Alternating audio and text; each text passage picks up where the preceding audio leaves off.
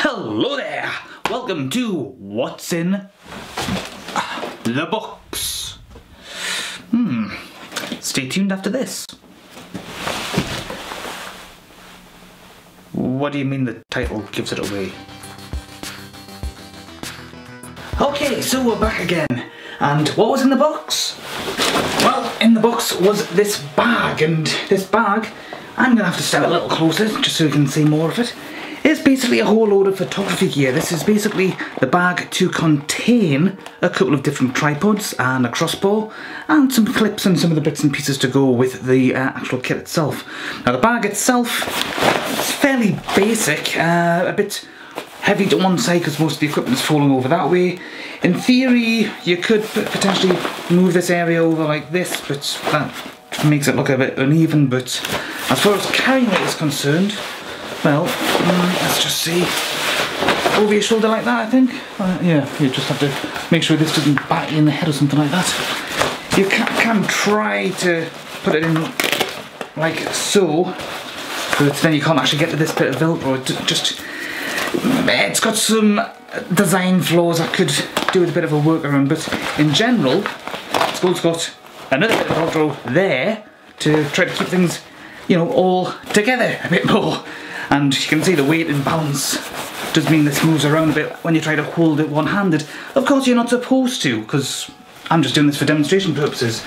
Your standard little Velcro bit here to hold the straps together, and then you just put it down on the floor, like so, to actually get everything out. Another strap down here to keep everything sort of bundled together. So it ends up looking a bit like this. Now you've actually got 3 compartments, 1, 2, 3, and I've basically kept the tripods themselves on the outer pockets. On the inner pocket, I have not enough space to get my hand. My hand's aren't the biggest in the world, but this is quite a narrow little spot. So we have 2 tripods. We also have 3 of these gator clips. I'll just come a little closer so you can see them a bit better. Yeah, you got 3 of these. I've got them all stuck down one side and one of them's fallen out. And in the middle, like as I said before, you have a crossbar. Those are the gator clips have actually came out. So you've got this crossbar, and again I'll come in a little closer so you can see a bit easier. It's basically got extending sections in the middle of each pole, and these sections go together like so once you've actually pushed the button down to actually give you the crossbow. And I've just stood on the gator clips and nearly took my toe out. This is what I get for walking around barefoot, apart from my socks. You've got on either end, you've got these little hole areas to sort of fit on top of the tripod stands, and this little bit here, okay, and here obviously to attach onto the actual tripod end. Just take the gator clips away. So this is the end for the tripod. Autofocus, bane of my life. So yeah, we have the tripod head here. They do actually come with some plastic protector bits which you just screw on. Okay, these aren't what you use when you're putting the crossbar on. You've got some good old-fashioned butterfly nuts, wing nuts. Why was I calling them butterfly nuts? Yeah, you've got some of those, 2 of them actually, to allow you to do what you need to do. The actual deployment can be a bit fiddly sometimes. What I've found, if you put it all the way up like this and then just sort of push it down on the ground, it will actually deploy into its ideal position. Okay, so that is the ideal shape, so to speak.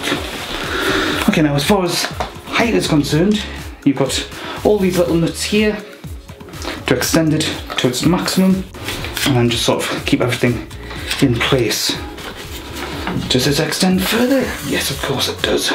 So there we have one setup properly. Let's try to set up the other one.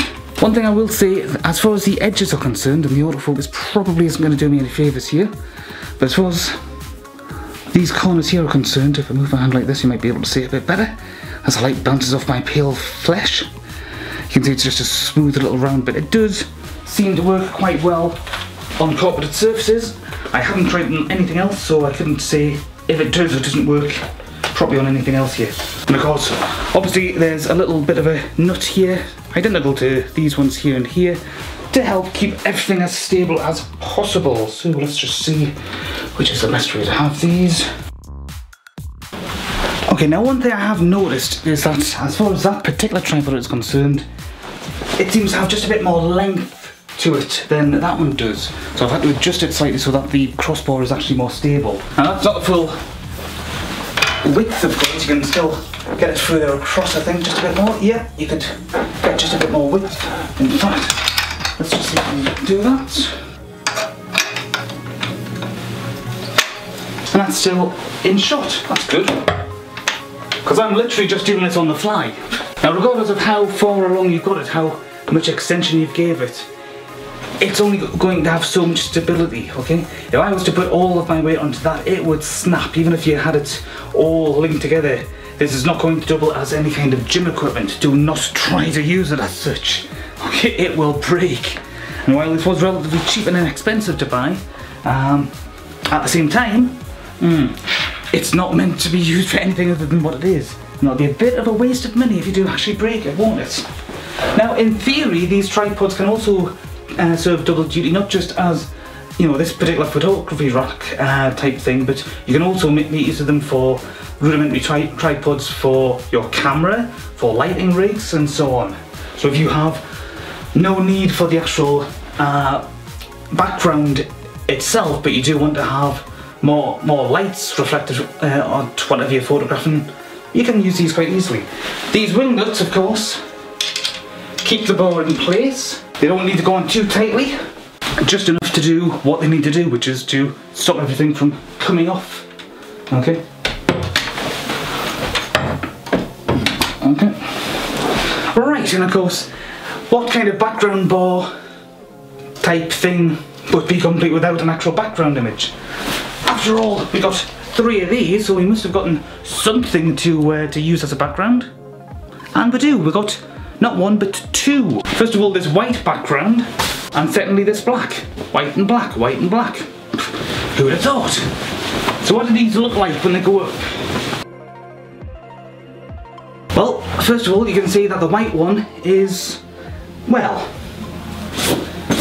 I've had it on the carpet, and my carpet needs a bit of a vacuum, as I've just realised from the amount of fluff and whatnot that's gotten on the white background. So, yes, with regards to the white background, you ideally want to keep it as clean as possible. I'm not sure what the material is that it's made of. It's made of the same material as the black one. It's a very sort of coarse, rough material. These creases are because of the way it was transported, the way it was packed was basically, obviously, folded over multiple times. That'll wear out in time. As far as washing is concerned, I don't think you would actually want to put these in a washing machine. I think you're more likely to just end up washing them down with a cloth, giving them a bit of wipe down and just hanging out to dry. Now let's take a look at the black one. In fact, I can see straight away that this is a lot darker, so I'm relying entirely on natural light over here, so that's coming in through my window. So I'm just going to hold this up in front of the window. Oh. Yeah, that's made quite a bit of difference. In fact, the only light is what's bouncing off the small gap that I've got here, because it's not covering the entire window frame. The only light I'm getting is what's bouncing off there and on here. That's actually an interesting look. I'm just taking a look at the viewfinder here, and yeah, I quite like the look of that. That's an interesting revelation. But that said, that's better. More light that I can actually see with. It's one of those rare, beautiful sunny days out there. I've had a nice little walk outside, and now I'm doing a video that I need to catch up on. So yeah, the obvious drawback with all of these, as I just set back to admire them, obviously there's the creases that will wear out in due course, but the obvious drawback is that they're not really very interesting, are they? They're just a plain white background and a dark black background and dark black background. Background? Sounds like the name of some sort of new age punk emo band that really isn't any good and doesn't care. The other drawback is, of course, the way I've got it right now, everything expanded to maximum, it doesn't fit, and I don't think, unless you get really, really big background rugs or plates or whatever you want to call them, I don't think that's really going to be workaroundable. But you know, if you're just shooting somebody from, say, the waist up, that's fine. If whatever your subject is, if you're shooting from a certain height, you're probably not really going to care, because you'll basically have whatever you want actually in shot, in frame.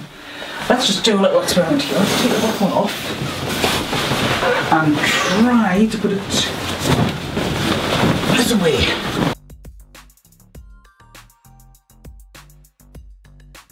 Okay, so that was difficult. I made more of a meal of that than I really needed to, but you can say that that does work to a certain point.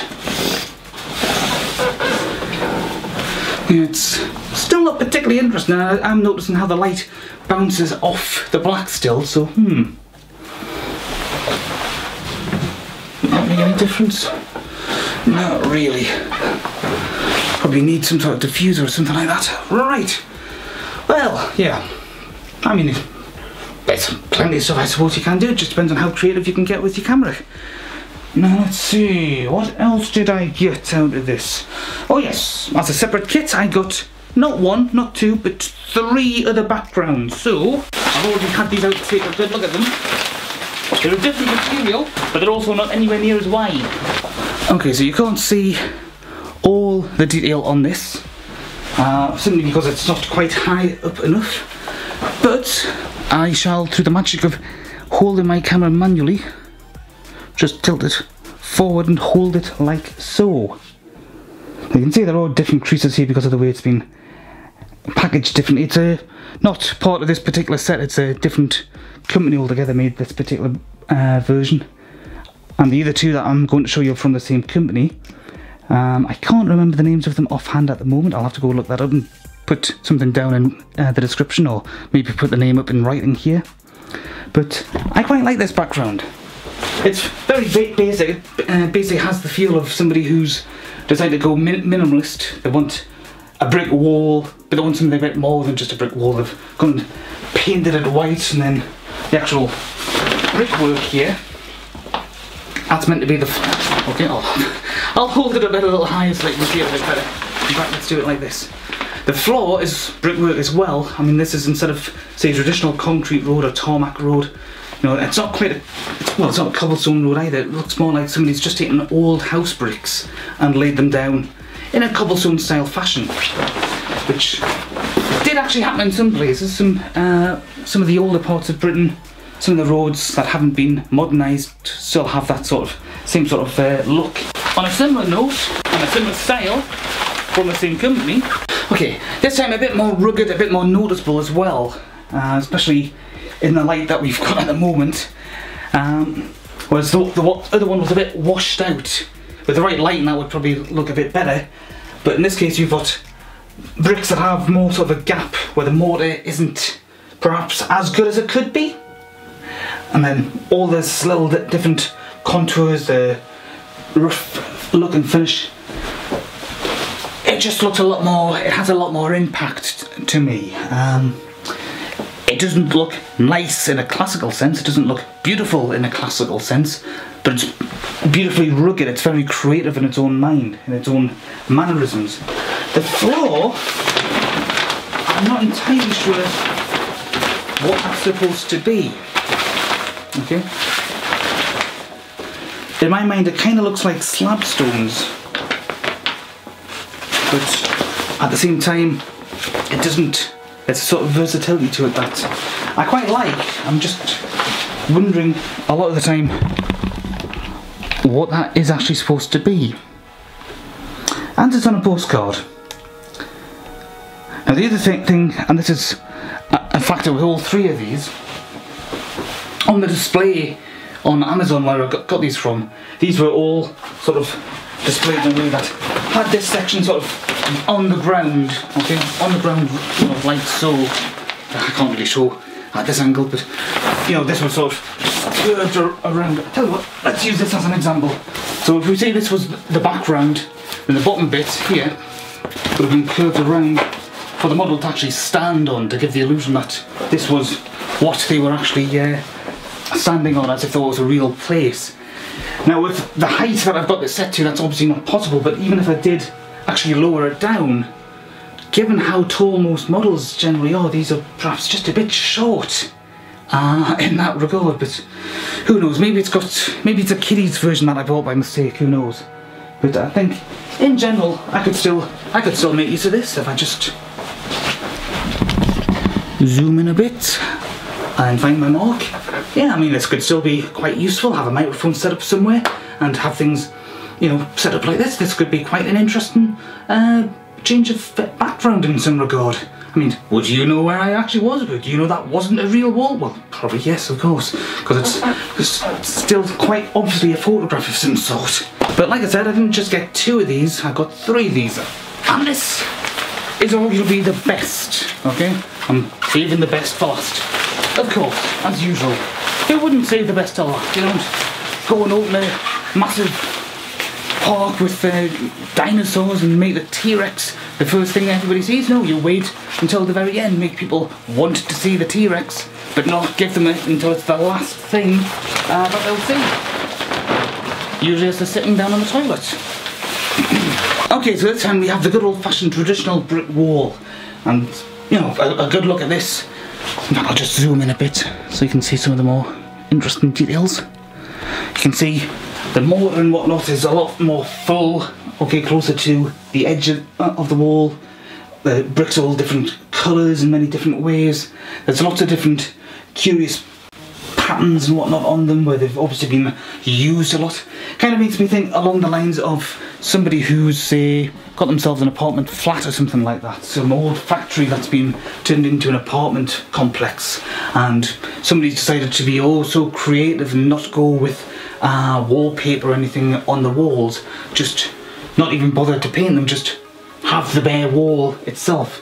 Now I don't know if you've done any kind of decorating in your life. I have. Not in any professional capacity in any way, shape or form, just various DIY projects around my house, my parents' house, friends' houses. Yeah, that does sound semi-professional, doesn't it? Well, I didn't get paid, that's the most important part. But as with this, if you do ever strip wallpaper off your walls and then pull your carpets up as well, and in fact you should actually do that the other way around, you'll then notice just how echoey everything gets. And from a making video perspective, that's obviously bad. You want, you know, sound suppressing stuff up where possible. But just not having carpets on the floor, having bare walls, it gets annoying after a while. Especially if you've got, say, a wooden staircase. Because if you don't have a carpet on the wooden staircase, then every footstep is a thump. No matter how soft or gently or slow somebody might go up them, that's exactly what it is. It's thump, thump, thump. But as a look, it's fantastic. I especially love the wooden floor. I mean, even that has a certain amount of character. It's a more uniformal character, so to speak, but it is still a good bit of character. I just wish that these 3 were actually longer so that you can actually have a bit more versatility. You actually have somebody standing on that to make it look like they're actually there, so to speak. So I'm quite happy with what I've managed to get out of this lot so far. In fact, let's tell you what, let's do this little tilt down that I was doing before, just to give you some idea. Yeah, doesn't it look lovely? And I'll just move that back. So yeah, I am happy with this. This is adding just a bit more of a, well, I was going to say just a bit more of a tool in the armoury, but it's actually a few different tools when you think about it. There's multiple backgrounds that I've got. There's the potential for additional lighting rigs if I don't use this as an actual background thing. Okay, the only thing I need now are more lights and possibly another standard to make use of it. But I do have another tripod that I could use, a more sort of traditional tripod that I could use as a light source in that case. Overall, despite the shortcomings in height, no pun intended, I quite like it. The looks are great. With the case of the white background, it's just a case of getting the right kind of light balances and whatnot sorted out there. Tell you what, I'll just stand here so that I'm getting sort of the light hitting off me. No, I tell you what, that's probably not a good idea. How about that? How about that? Yeah, we'll go with that. Yeah, I think it's just a question of getting the right light for each of the different backgrounds, which is obviously something that's always necessary in some cases. I do obviously have different plans to make use of this particular material, YouTube wise, and hopefully as part of my amateur photography type of stuff anyhow. I am not by any stretch of the imagination a professional, and obviously this sort of stuff is not going to make me a better photographer, because that's something that will only come with practice. Just getting this by itself will not make me better automatically. Practice, practice, practice. Learn from the experience. That's something you've got to do no matter what you're trying to do, whether it's photography, art, writing, singing, making music, playing video games, making YouTube videos. Yeah, you name it, you've got to practice it to get better at it. But I think using this will actually give me just a bit more versatility. Anyhow, I've rambled enough. Thank you for watching. If you've managed to make it this far along, you have the patience of a saint.